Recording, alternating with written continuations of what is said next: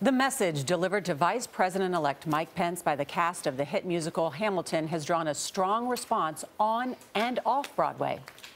We, sir, we are the diverse America who are alarmed and anxious that your new administration will not protect us, our planet, our children, our parents, or defend us and uphold our inalienable rights, sir.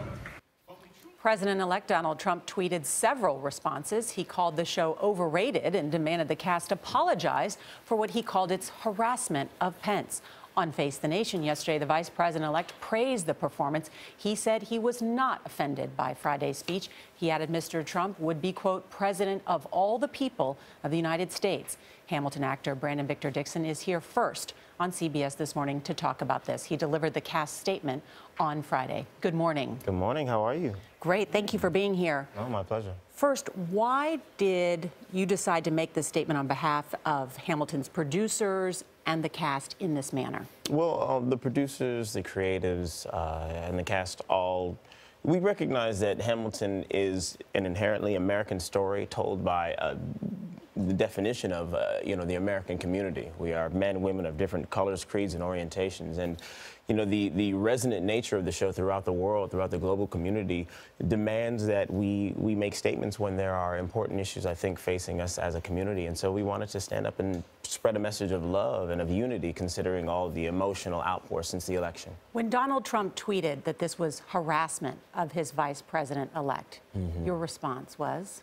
I simply informed him that harassment, or rather conversation, is not harassment, and I was really appreciative that Vice President-elect Pence stood there and listened to what we had to say. I mean, and I know some people have said that, a one-sided conversation or lecture is not conversation, but it was the beginnings of a conversation I hope that we can continue to have. There's a famous line in the movie that says, talk less, smile more. Yes, well, I'm a very good actor. Yes, I know. I know you are, and I'm not doing it justice. But there are a lot of people who are criticizing you and the cast because they said that was not the place to do it. Stevie Van Zandt, who's a member of Bruce Springsteen's E Street Band, says you want to protect your guests, you don't want to embarrass them.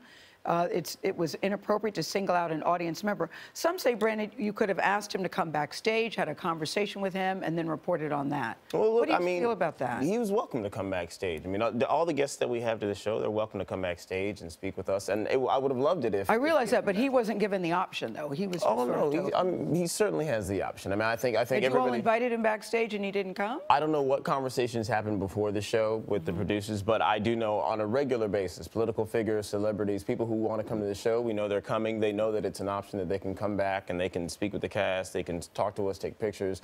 So he absolutely could have done that. And if he was unaware at the time, I say to him, Vice President-elect Mike Pence, please come have a conversation with us. Why you? Why? In other words, did you ask to do it, to deliver the message? No. Or was it? I did not. The producer, Jeffrey Sellers, called me about an hour and a half before the curtain and, said that this is something that we thought we wanted to do and asked me if I'd be willing to do it. I'm not sure why they decided to ask me, but I was happy to.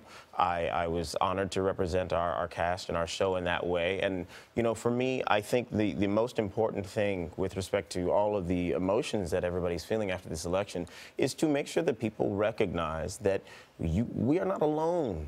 We are here together, and we need to listen to one another and speak with one another. And those of us who feel like maybe their voice has been marginalized or might become marginalized, it's important that they recognize that there are allies all over the place. You didn't know he was coming until right before the show, maybe an hour or 2 hours. So was Lin-Manuel Miranda involved in crafting this statement? Was it? Yes. How did that come about? Before Jeffrey called me, both Lynn, Tommy Kail, our director, and Jeffrey himself, they collaborated on what they thought the message should be. They shared it with me. I read it to the cast, and then myself and a few other castmates. So they wrote it, and then you shared it with the cast and says, everybody stand behind this.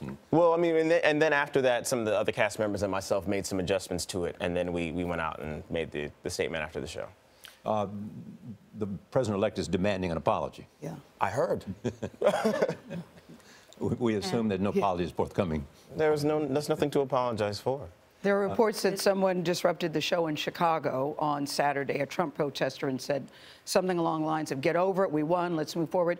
Are you worried, Brandon, that now you've set a precedent for people now disrupting shows and speaking out in this manner? No, and I'll tell you that is certainly not the first time, nor will it be the last, that somebody went into a theater and began to act inappropriately or you know, stand up and interrupt the show. Before you made that statement, you did ask the audience to bring out their phones, right, to Yes. record the message. Why did you do that? Because it was important for us to... We wanted it. I mean, I think when you have a platform, art is meant to bring people together. It's meant to raise consciousness. And when you have a platform like that, I told Jeffrey Sellers after the show, and I said, I applaud you all for you know, not throwing away your shot, for taking a moment to spread a message of love, to spread a message of unity. We're not here to boo. We're here to cheer each other on. Would you like Donald Trump to come see Hamilton? We welcome Donald Trump here at Hamilton. Absolutely. Why would you want him to see it?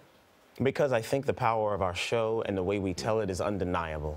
And I think that I think it's important for everybody to see a show like ours and to see how it is. What else? In a time of whenever there's great change, it's also important for theater itself to be a place of where ideas are discussed, debated, taking place, and we hope playwrights will be writing those kinds of plays. Absolutely. You know, and actors will be putting them on, and theaters will be having them. That's what makes Lin so brilliant. You know, he's using his platform for the good of all, not simply for entertainment or escapism, but for the diversity of ideas as well as the diversity of people. Absolutely. It certainly raised another level of the conversation. Thank you, Brandon Victor. Yeah. Thank you for joining us at the table. My pleasure. We do Thank you for appreciate it having me. today.